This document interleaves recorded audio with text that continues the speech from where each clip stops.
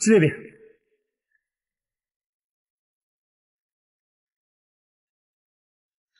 高先生，他们俩人呢？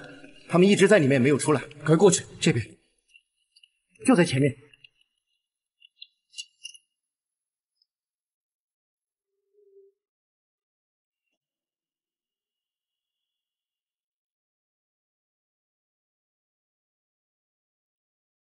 心如，心如，心如，没有脉搏了，你快看看心如，还有呼吸，应该是中毒了，赶快送医院！赶快送医院！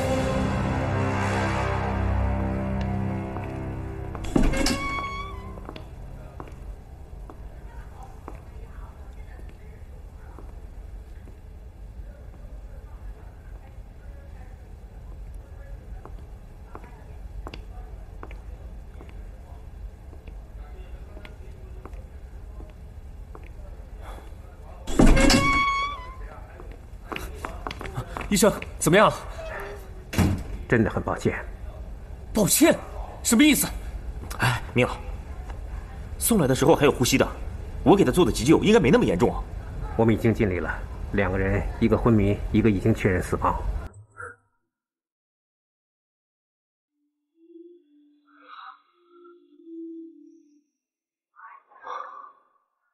这女的呢？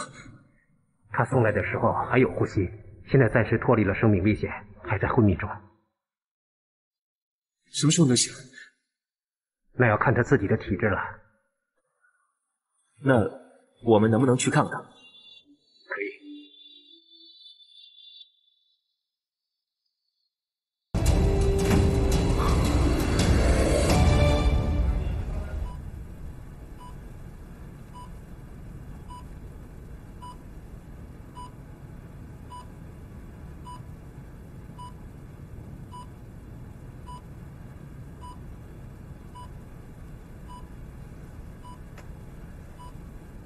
要不，你去休息会儿。到底发生什么事了？如果他不醒过来的话，这个答案我们谁都不知道。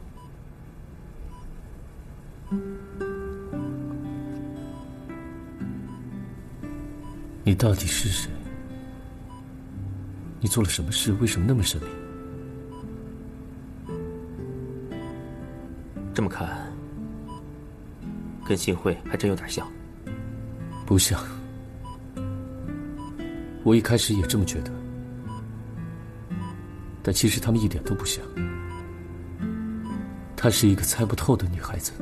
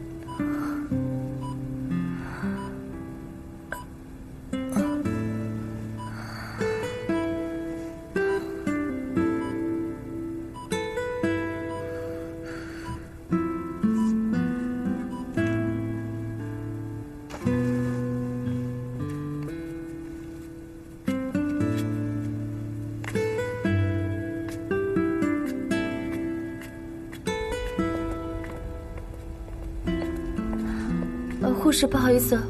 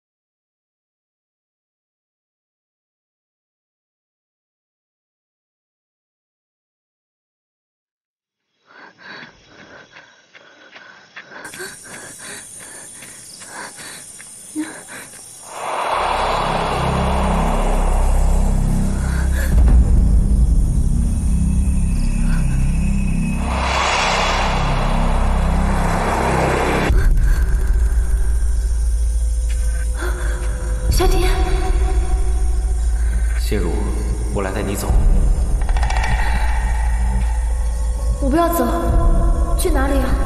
不是去，是回到属于我们的地方。我不要，我还有很多事情没有做，我还有很多事情都结束了，一切都结束了。没结束，我还有很重要的事情。我还有很重要的事情，我怎么想不起来了呢？这里是哪里呀？我到底在哪里呀？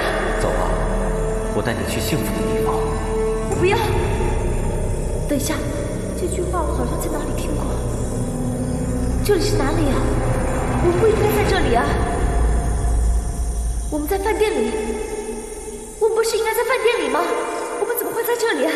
这里到底是哪儿啊？心如，走吧。心如，跟我走吧。我不要，我还有事情没有做完，我还有更重要的事情没有做完，我不走。报仇就真的那么重要吗？对，报仇，我要替姐姐报仇，我要替姐姐讨回公道。你姐姐已经回去了，你还留在这里干什么？回去了，我姐姐回天国了，我要留下来替姐姐完成遗愿。这根本不是她的遗愿，你是为那个男人才留下来的。怎么样都好，我生是为姐姐生，我就算死也要报仇之后再死。这已经没有属于你的地方了，就算你回到他们身边去，他们也不会真心对你的。无所谓，只要我做的事是有意义的，我什么都不在乎。你已经做了太多背叛他们的事情了，他们迟早会怀疑你的。无所谓，我不能走。啊，好疼！这里到底是哪里呀？我不能留在这里，我要回去。心如，心如，你别跑！心如，不要动啊！心如，走开呀！心如，你别跑！心如，心如，心如，跟我回去！心如，跟我回去！心如。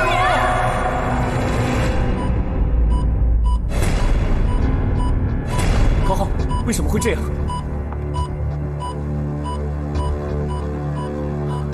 心跳过快。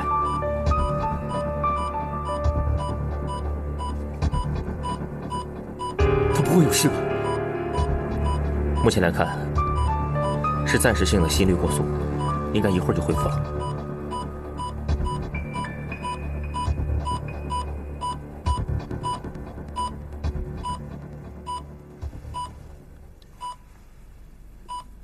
你说他醒得过来吗？能不能醒过来，就要看他自己的求生欲望强不强了。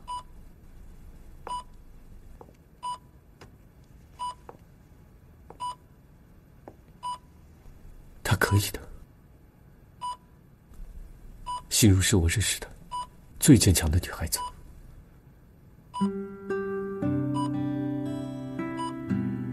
心如，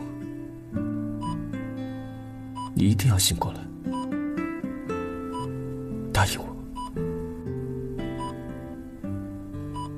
你一定要撑下去，一定要坚强，就当是为了我吧。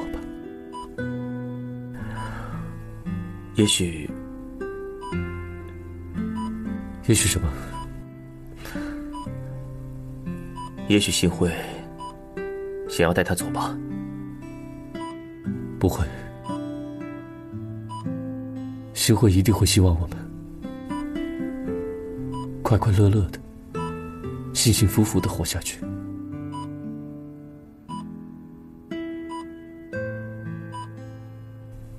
心如，答应我，回来好不好？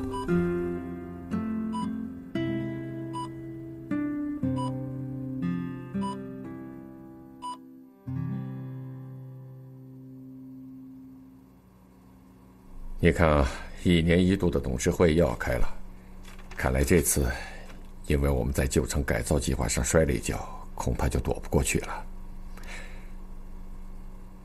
明朗，明朗，想什么呢？老爸跟你说话呢。怎么了？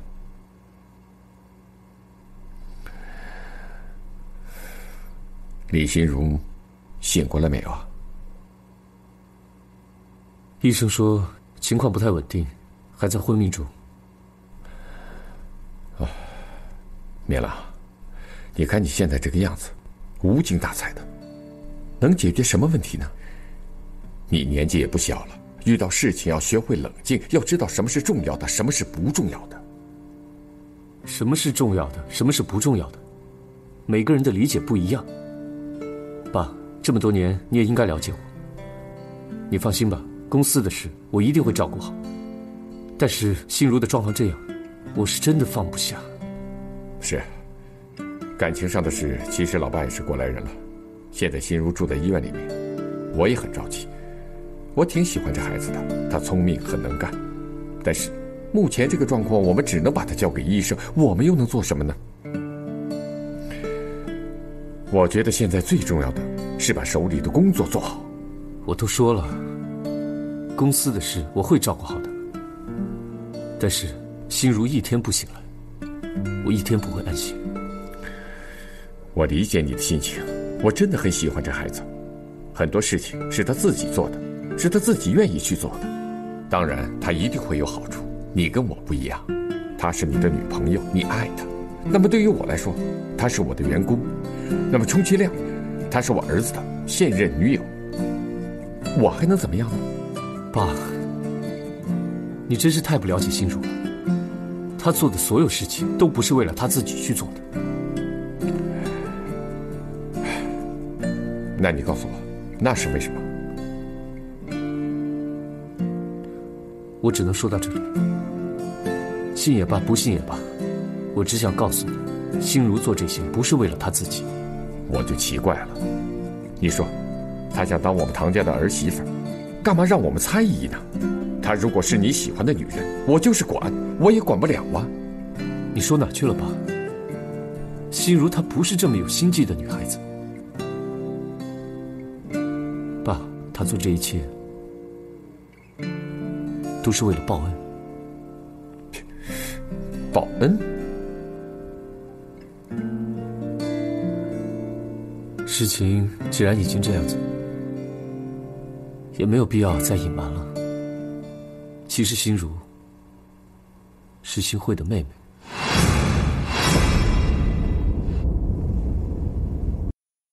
你说什么？心如、馨慧，她们是姐妹？心如本来千交代万交代，让我不要告诉你。其实心如为我们所做的一切，都是为了替馨慧向我们唐家报恩。你为什么不早说呀？他不让我说，他知道你不喜欢馨慧。你想想看，如果你早知道这件事，你还会把她留在大山吗？我本来真没打算说这件事，但她现在能不能活下去都是问题。我不希望直到她走那天，还是被我们误会。能说的我都告诉你，你放心吧，公司的事我会尽力的。如果没什么事的话，我先出去了。哎，等一下，明朗，你是不是要去医院？我跟你一块儿去。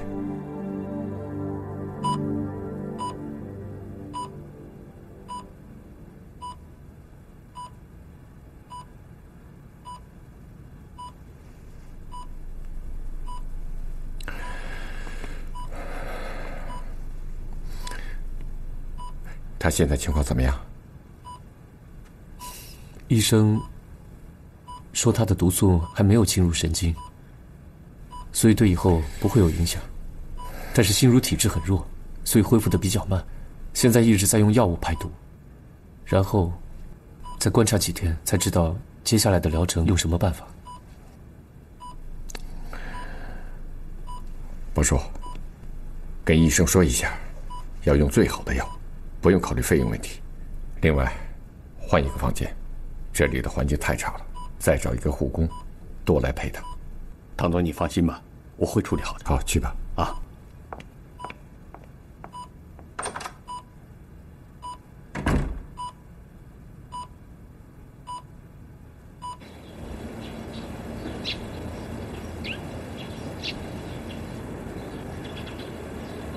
没想到你会给心如这么好的安排。我欠下的债总是要还的。她是馨慧的妹妹，我对馨慧一直不好，现在正好借这个机会来补偿。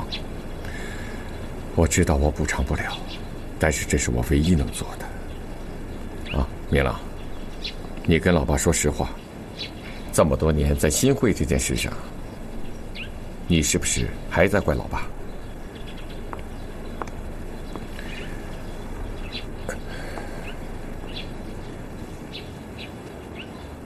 没什么怪不怪的，这么多年过去了，如果说非要怪的话，就怪我当初在馨慧走的那一天，没能陪在她身边，让她孤单的走了。这也是你现在这么紧张心如的原因吧？人这一辈子留有遗憾是必然的，但是如果太多了，就会有压力。老爸这一辈子没向别人低过头认过错，自认为也没有做过什么对不起谁的事儿，但是对你妈和馨慧，我的确亏欠的太多了，尤其是馨慧。现在好了，她的妹妹出现了，是偿还的时候了。何况心如什么都不知道，还一心想着报恩，为我们唐家、为公司做了那么多事情。他越是这样，老爸这心里越不是滋味。爸，别这样，都过去了。我想，馨慧她从来都没有怪过你们。别人怪不怪是别人的事。老爸活了大半辈子了，到今天我才明白，以前我总认为我是这个世界上最辛苦最累的人，现在才知道，生活在世界上的每个人都会有压力，都会有无奈。当年明慧住院的时候，其实我也很着急，天天对你妈发脾气，可是你妈她自己也着急，她也难过，她的苦向谁去说呀？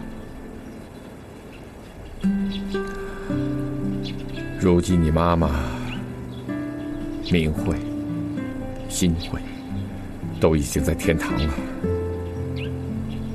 不知道他们过得好还是不好，还怪不怪我？我想妈跟明慧从来都没有怪过你，馨慧就更不会了。因为馨慧这个人，不管自己怎么样，都希望旁边的人快快乐乐的。所以他们三个人现在在天国也希望我们一定要往前看，放下过去，活得快快乐乐的。向前看，老爸还有几个未来？宝叔经常跟我说一句话，他说呀，人在年轻的时候拼命的挣钱，等到老了才发现失去的很多东西拿钱根本换不回来。人忙忙碌碌一辈子，追求到的东西不是你最需要的，而最珍贵的却已经丢失了，后悔根本就来不及了。这个世界太浮躁了，蒙蔽了多少人的眼睛。明朗，你没有走老爸以前的弯路，你比老爸活得明白。你妈在天堂会感到欣慰的。爸，放心吧，我一定不会让你、让妈和馨慧失望的。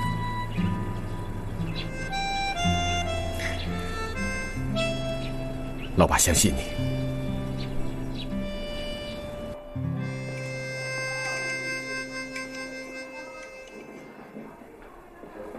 欢迎光临，请问几位？你好，我约好了。好的，我去找吧。哟，莎莎小姐，你好，请坐。小姐你好，请问要点什么？给我一杯卡布奇诺。好，请稍等。莎莎小姐，朱老板今天找我出来，不如开门见山的说吧，有什么事？好，莎莎小姐真爽快。那我也直说，这次请你来，就是让你帮我扳倒唐进。朱老板太抬举我了，我相信我没有这能力做这么大的事情。莎莎小姐，我已经胜券在握了，就差你这股东风了。不知道朱老板为什么会找我呢？你认识李心如？李心如，原来都是他安排的。对。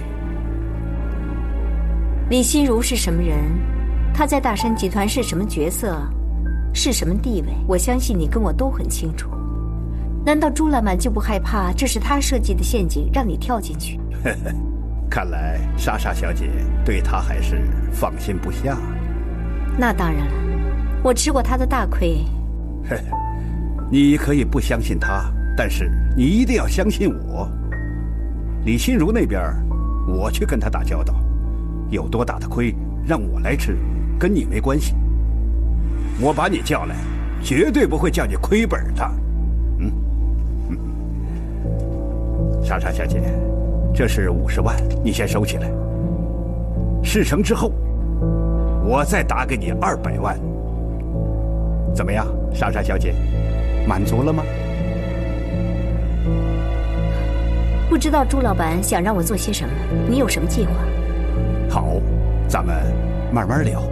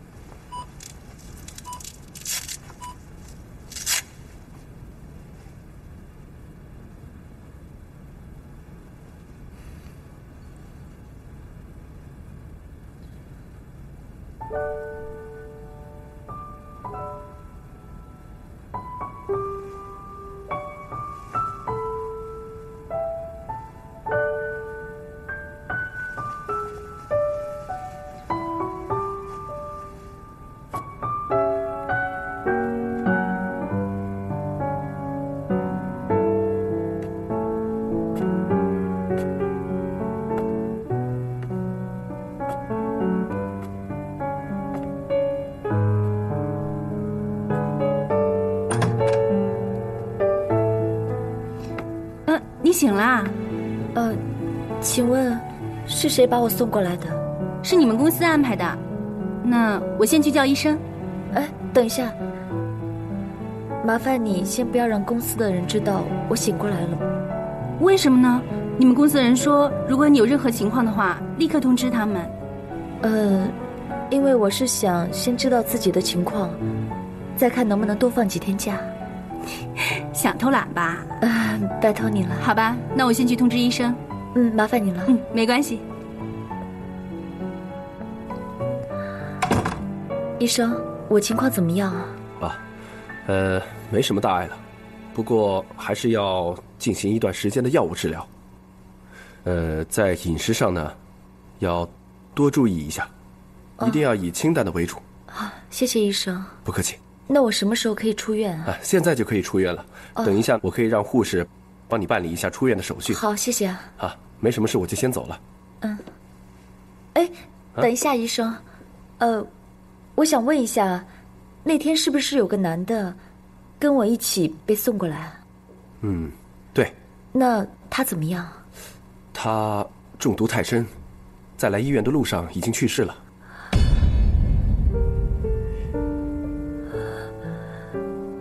你没事吧？他是你朋友吗？不是，我跟他不熟。那我先出去了。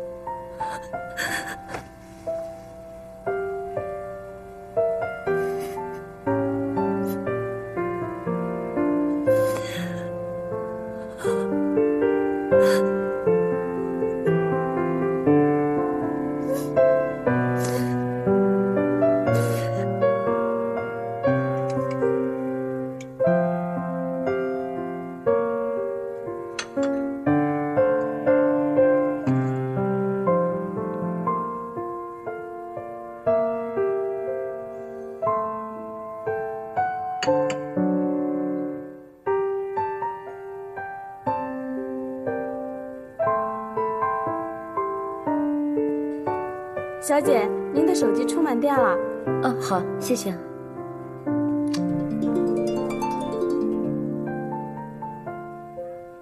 5月18号，3天了，也该是结束的时候了。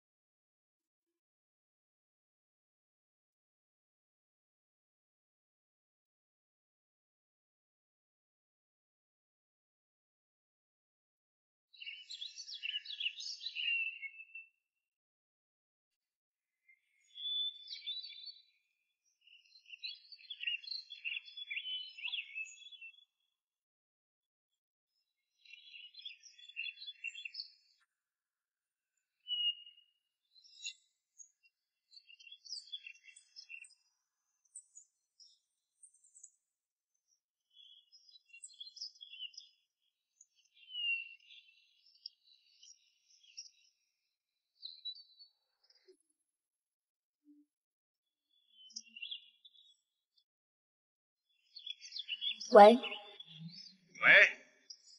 朱老板，是我。李小姐，关键时刻，最重要的人物终于出现了。我想问你今晚8点有没有空？我们在老地方见。没问题，8点不见不散。拜拜。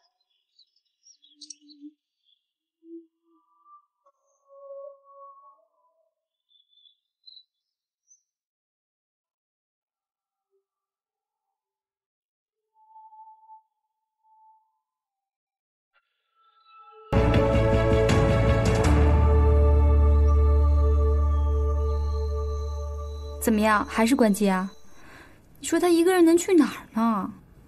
这很难说，他这边没什么朋友。现在我们联系他的方式只有手机号码。他要是不想让我们找到他，我们根本找不到他。你说我跟他认识那么久了，连他一点事儿都不知道，亏我还觉得我跟他是朋友。他的事儿不能怪你，他是不想让我们找到他，我们怎么问他都不说。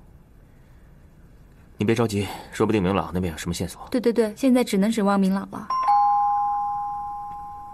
哎，快进来！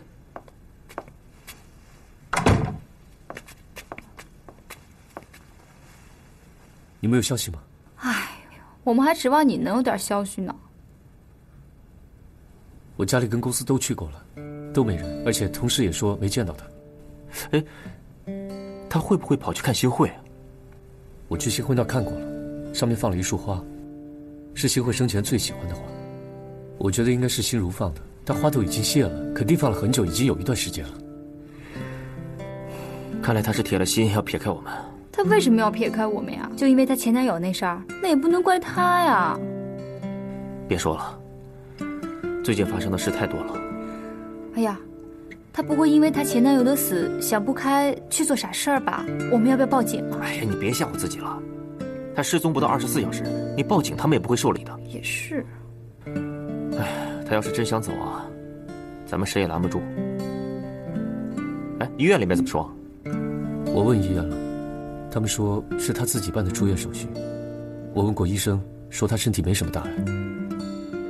如果他要干傻事的话，他不可能这么冷静的去办出院手续。那你说我们现在该怎么办呀？也不能在这傻等啊。那咱们唯一能做的事儿，就是等他主动联系我们。可是，对，没准心如一会儿就给我们打电话了。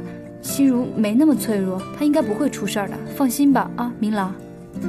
我知道，心如不是那么脆弱的人，我相信她不会干傻事的。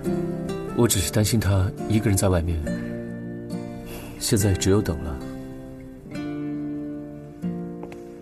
这样吧，我还是去她喜欢的地方找一找，看能不能找到她。那我陪你一起去吧。没事，我一个人去好了。我有消息通知你。好，明朗。没事了，你走吧。好。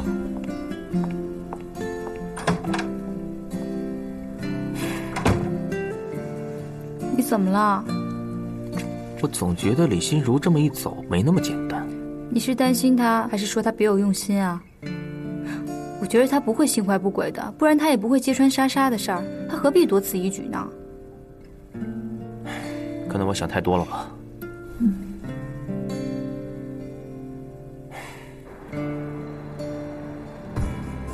朱老板，我敬你。干。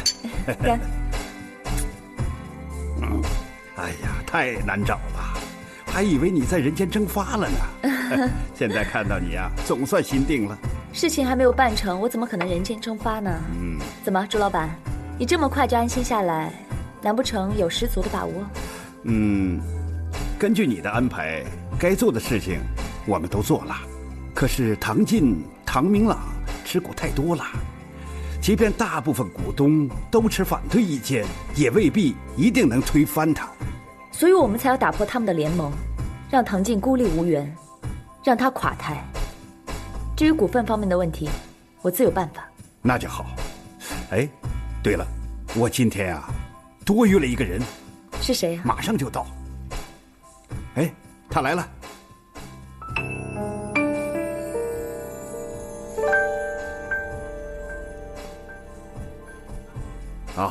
莎莎小姐，请。哎呀，事先呢，因为没找到你，所以我把莎莎小姐请来了，你不介意吧？怎么会呢？我只希望莎莎小姐这次不要再捅娄子了。放心好了，这次我是真心想跟大家合作的。合作？我怎么知道你不会去唐进那里告发我？毕竟这种事你不是没有做过。李小姐，我希望你明白，我之前是唐太的身份，而我现在什么都不是，我一无所有。我是一个被唐进赶出家门的女人，你说他能相信我吗？最重要的是，我现在恨他入骨，我怎么会帮他呢？还有，既然我什么都没有了，就算我跟他玉石俱焚，我都无所谓。那你打算怎么做？以我之前在大山和唐家的地位，相信我讲的话都有可信力。而且，唐进他不是一个自揭伤口的人，他也不会解释我为什么跟他离婚。所以，我讲的话就是事实，而把这些事实讲出来的话，董事会就会对唐进不信任。再加上你们之前的布局，我相信这一切都可以扳倒他。那可要强调这次旧城改造计划的失误，把一切责任都推到唐进的身上，然后朱老板和其他股东会的成员把唐进给踢下台。就这意思，生意人嘛，谁给他们造成损失，他们就容不得谁。希望咱们这次能够合作成功。谢谢。来，咱们干一杯，预祝合作愉快。合作愉快，合作愉快。好。心如啊，是。下面有什么安排，给我打电话。好，我现在有点事，先告辞了。你们二位慢用啊。好的，朱老板。再见，朱老板。好。朱老板再见。再见，慢走啊，再见，慢走。真没想到我们又有机会合作了。想不到你还敢跟我合作，不怕栽了吗？一无所有的人没有什么好怕的。也对，以你现在的情况，如果不抓住最后一根救命稻草，恐怕这辈子都不可能再翻身了。怎么，我说中了你的心思啊？你觉得我很可怕吗？这个世界上可怕的人很多，我也见多了，再多你一个也没关系。只是我真的有个问题不明白。既然我们现在是合作伙伴，有什么问题你问吧。这个问题我之前问过你，你到底想要什么？你觉得我想要什么？不要金钱，不要感情，不要地位的一个女人。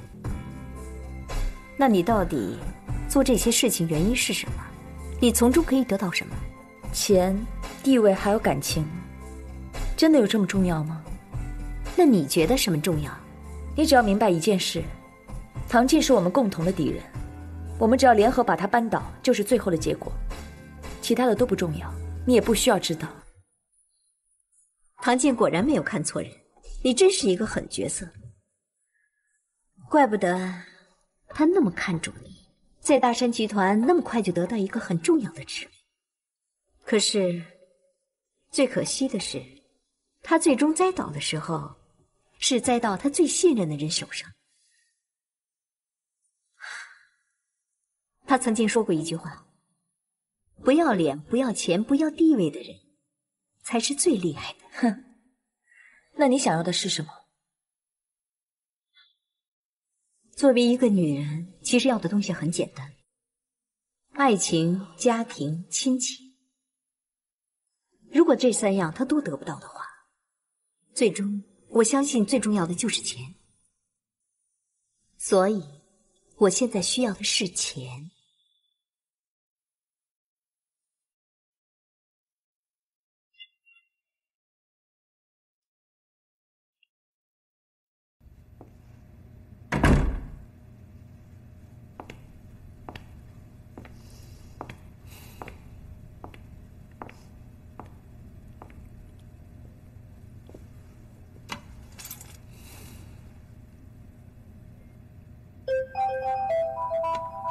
喂，心如，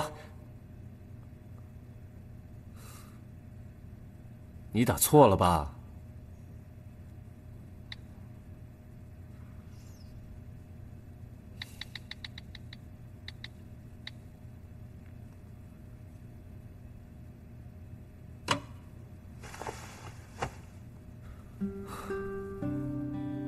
去哪里了呢？心如，你在哪？我很担心你，你身体还好吗？我不知道你会不会看到这封邮件。同样，我也不知道什么原因让你选择一声不响的离开。有什么事情我们不能一起面对呢？我们不是说好要对对方坦诚的吗？难道我在你心里就那么不值得信赖吗？又或者说，你根本就不想让我知道你现在正在干什么？心如，不管你正在做什么，我只想知道你现在是不是平安无事。不管未来怎么样，我都会站在你身边，支持你。无论你什么时候看到邮件，你都要给我打个电话。我等你，我永远都会陪在你身边，我等你。